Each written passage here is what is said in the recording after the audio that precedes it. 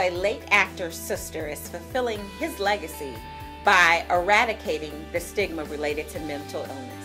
Coming up.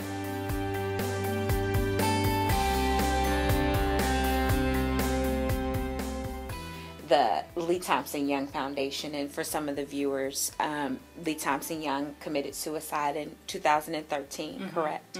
And then the family came together to start a foundation. Right. Tell us a little bit about what the foundation does.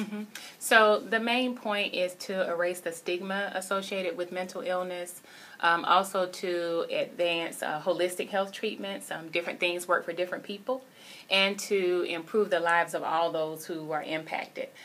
So it wasn't until after we lost my brother that I realized how many people are impacted by mental illness. 1 in 4. And I thought that was just astounding to me, that many people were impacted. And then I began to hear stories. People contacted us about how many people that were actually close to me that were impacted by it, and I did not know previously. And one of the main reasons we started the foundation is because my brother was diagnosed with bipolar disorder, and he was actually under doctor's care, taking his medication as prescribed, but he had always asked my mom and I not to tell anyone. And I felt like if someone knew, if his friends knew, or his coworkers on set, if they knew about his illness and what signs to look for, there may have been some signs that they would have noticed, and maybe he could have gotten some additional help.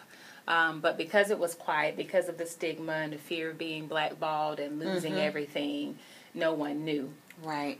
So we really try to make it a point to get that awareness out there and provide mental health education, so people are talking about these things, because a lot of people are going through it. Yes.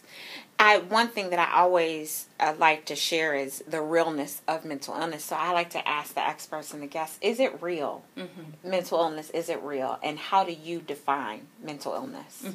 So it is definitely real. I think one of the things that maybe causes people to question it is because it is so different. It varies by case. So you could be diagnosed with the same illness as someone else, but it may show up differently in you. And because you have seen, or we have seen different TV shows and things depicted in the media where they say a person is crazy, and so you see a person like acting out and losing it, so you equate that with mental illness.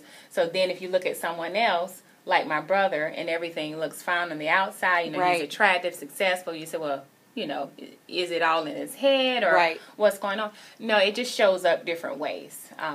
But it is certainly real. It is a struggle every day. It can be managed, so that's the good thing.